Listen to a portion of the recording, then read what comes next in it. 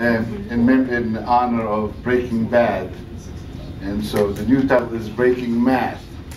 And maybe that's what they should call the HP Solve, to popularize it. Of course, the talk is about my favorite HP prime functions. Playing with the HP prime and all the functions, it kind of reminds me like being in the chocolate factory. There's so many good stuff. So thanks Cyril and all the teams, people who did the work on the machine. The HP prime has two math modes, the home, or also known as the math mode, and the CAS mode. And, Cyril talked about those earlier. Typically, when you press the menu button, you get these menus, and the first two we're interested in, the family of math functions and CAS functions. This talk is sort of, my selection of the functions is somewhat arbitrary, the stuff that kind of caught my fancy, so there's no deep rhyme or reason. And the first set of functions here is in the probability menu, and there's a random sub-menu showing 4 options: number, integer, normal, and seed. And the first one will generate a random number in a range you give it, and the other one will generate an integer number in a range or you give it, and the third one will generate a normally distributed random number.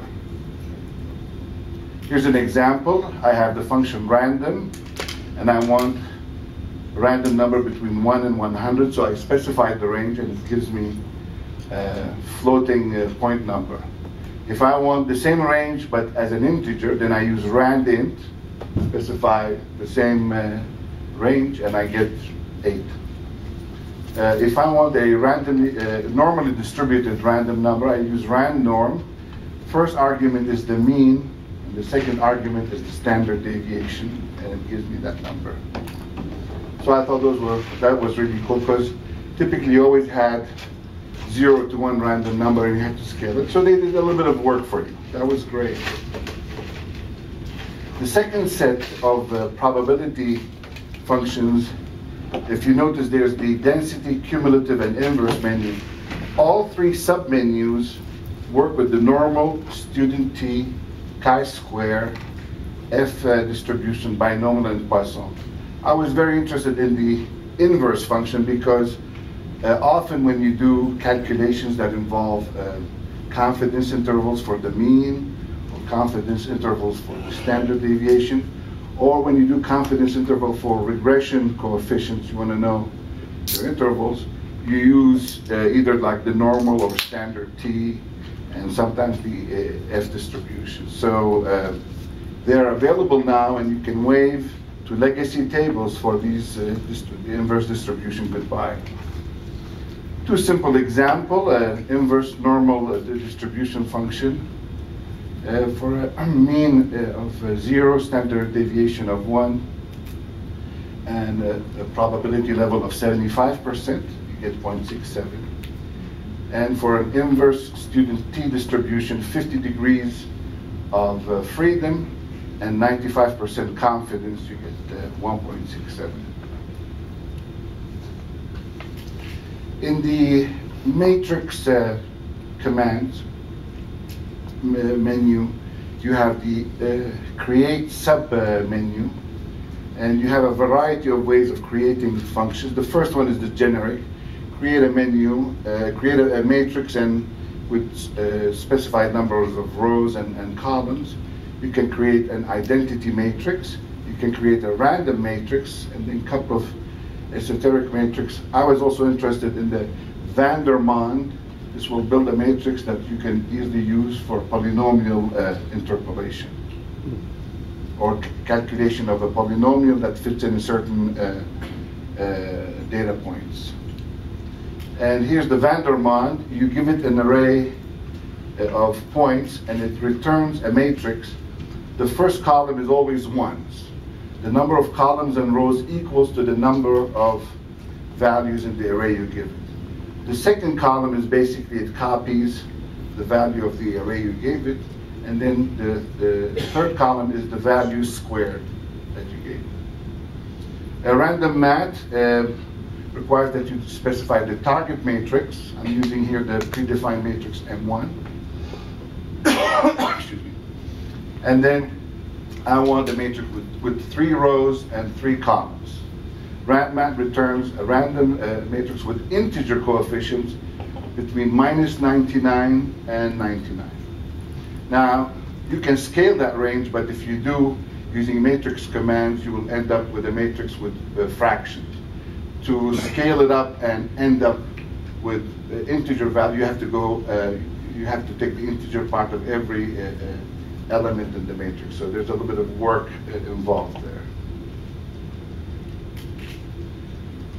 Another set, the basic submenu in the matrix menu, you have a couple of ways of doing the norm. And the condition number, you can also do the rank, trace. The condition number is very interesting. It's a little bit difficult. It's defined by the norm of the norm of the matrix divided by the norm of the inverse matrix, and that's a little bit of calculations. The condition number of a matrix gives you a feel of how well or ill conditioned the matrix is, suitability to be used in solving linear equations. Low condition number means it's well suited for solving linear equations. A high value indicate that it may not work well if it's involved in solving a system of linear equations. If you remember the RandMath that I generated earlier, if I apply the condition function, I get 4.4, and that's somewhat okay. Lower values would be better. The norm, if I apply the norm to the same matrix M1, it appears as an absolute value and gives me a value. Norm values are usually used in optimization or iterative solutions of large linear systems, and kind of gives you a level of error involved. So when you're using the norm, you want to minimize that value.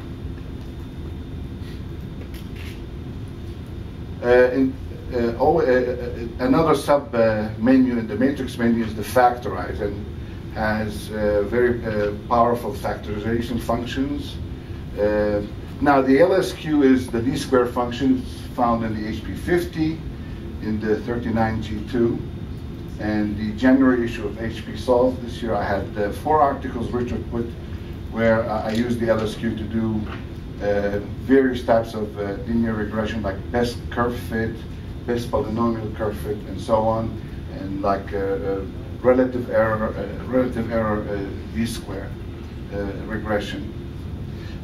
We have the LU factorization, and then the QR, SURE, SVD, and SVL. The QR, SVD can handle more difficult cases. Here's a simple example of applying the LU decomposition on the matrix M1. It gives me 3 matrices: the lower triangular, upper triangular, and the permutation index matrix. So what you see here is the lower triangular, and the next slide I've scrolled. You see the upper triangular and the permutation index matrix P. And at the bottom of the math functions, there's the special menu with the special functions that Cyril mentioned them earlier today. And you have the beta, gamma, psi, zeta, error function, complementary error function, exponential integral, sine integral, and cosine integral. And those were found, most of them, if not all, in like the HP65 math packs. Excuse me. Here's a sample of applying each function. I chose arbitrary value to use. Gamma function is very interesting because it saves you a lot of calculations, and I've always implemented the error exponential, sine and cosine, but never actually used them. It was fun implementing them on various machines. The CAS set of functions has the solve menu with several solve submenus, and pretty much you're solving the roots of polynomials or equations, and the prime supports solving multiple nonlinear equations, although the documentation doesn't include any examples, and I hope they do in future versions.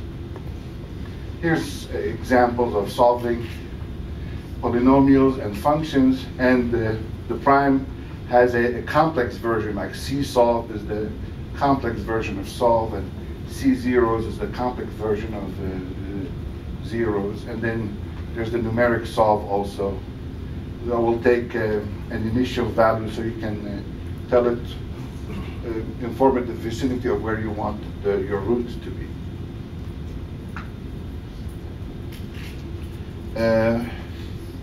In the polynomial menu, there's the special submenus, and it shows you special polynomials. Of interest to me is the Hermite, Lagrange, Laguerre, Legendre, and the Chebyshev, the two Chebyshev. Of course, I noticed that a good number of them are French, named after French mathematicians, and I figured nothing for Chinese mathematicians or Latino mathematicians, or even maybe a Syrian mathematician, like, something like the Assad function. But then I figured, well, the Assad function was called the Chebyshev function a lot. So like, hey, not an impressive implementation.